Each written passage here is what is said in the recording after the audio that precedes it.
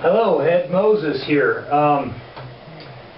Hey, yesterday I did a video on a book that I had just read called The Three Magic Words, and that was by U.S. Anderson. And it's funny, I've been really interested in learning more about the subconscious mind, and it's funny how that when you end up with an interest of some sort, how you keep stumbling into other things that are in the same interest field of whatever that is that you're looking at. And in my case, it's been the subconscious mind. It's been there's so much right now that I'm learning about this that it's really got me mesmerized, for lack of better words. And so anyway, by some stroke of luck, by chance, I run across a video on YouTube, and it's by a man named Gregg Braden. And if you don't know who Gregg Braden is, I'll tell you what, if you have any interest at all in the subconscious mind, you want to know who Gregg Braden is. I don't know a whole lot about his history of where he came from. I do know he worked for Cisco Systems like in '91 or something like that. But for quite a few years now, Gregg has been studying a lot of ancient religions, the ancient beliefs, even in like biblical type things. He's traveled all over the world to locations that have sacred books, and some of these sacred books, there's like missing chapters from the Bible, things that are just of total interest to me, and all because it has something to do, and it all relates to the subconscious mind in some way, shape, or form.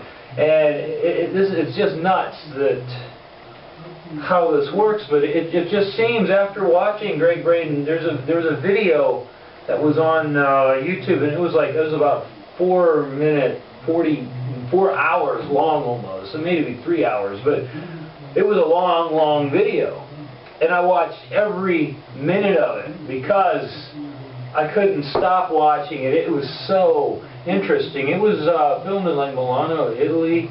I believe that's where it was filmed. But he gave this very long presentation on his discoveries and how the ancient world, used the subconscious mind as a way to create things, and how it relates to,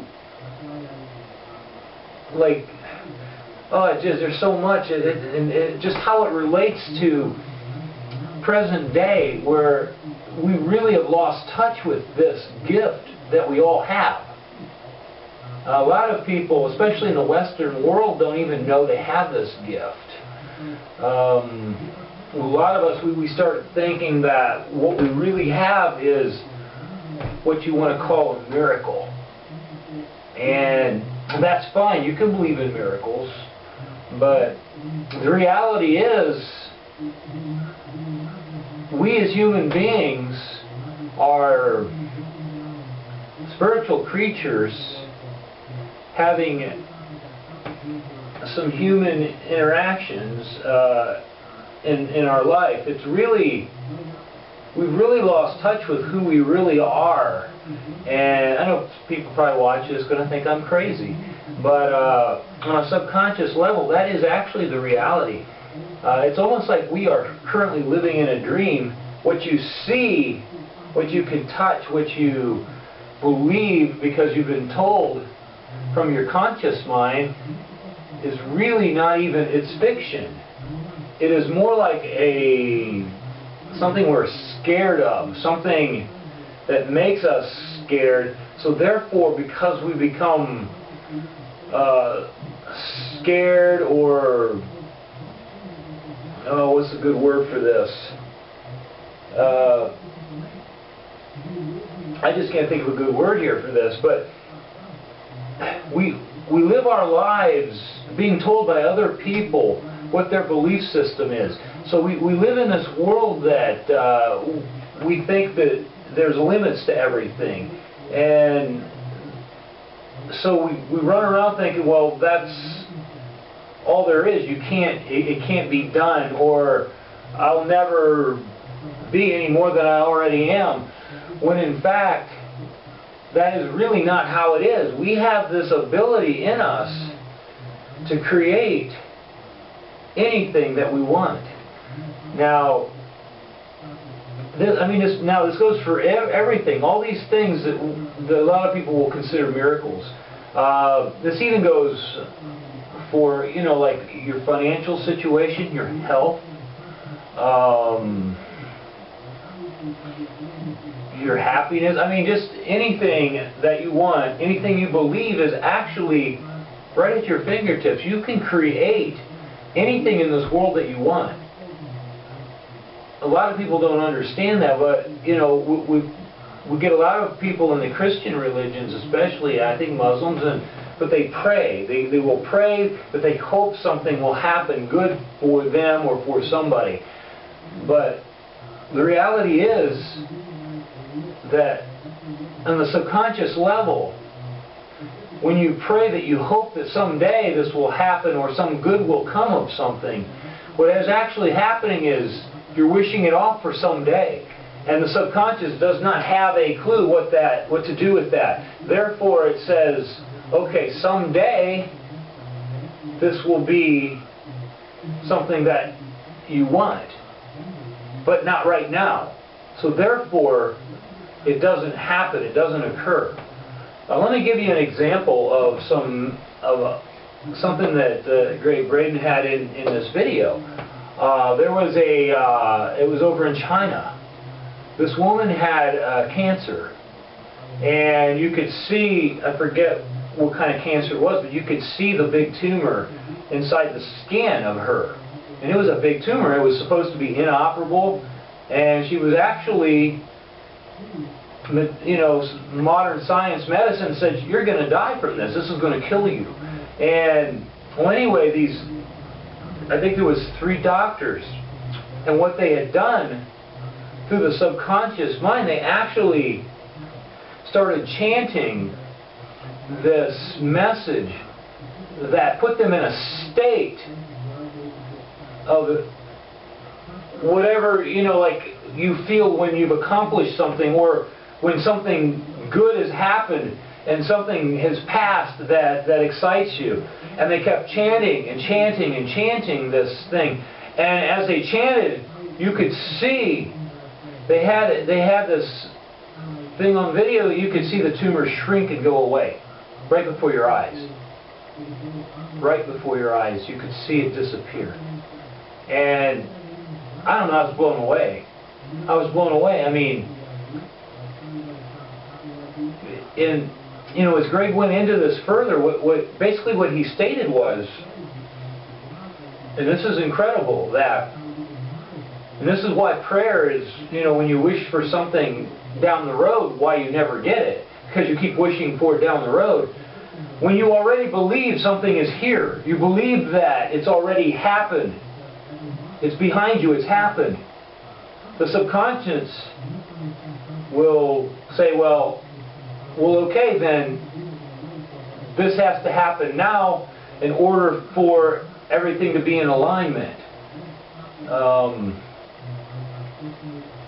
And when you look at this particular incident, this thing in China where these doctors, without any medical instruments, no surgery, nothing, healed this woman from her cancer just by believing that it was gone already.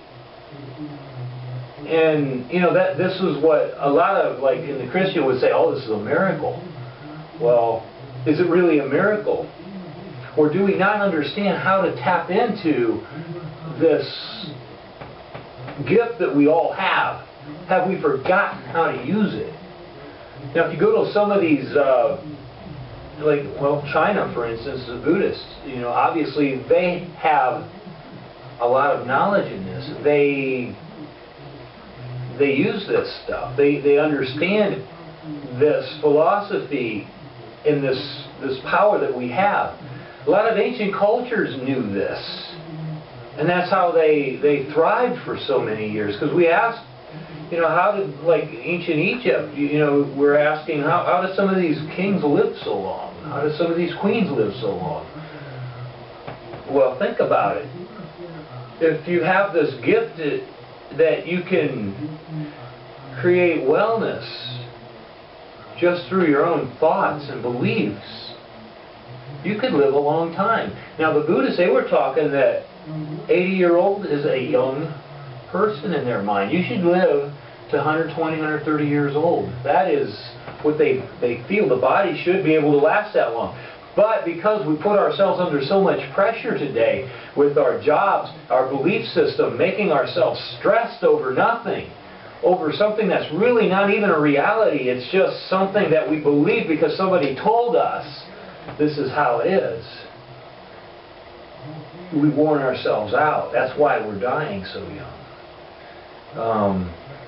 I don't know, you know, a lot of people probably going to look at this is crazy stuff, but let me tell you something.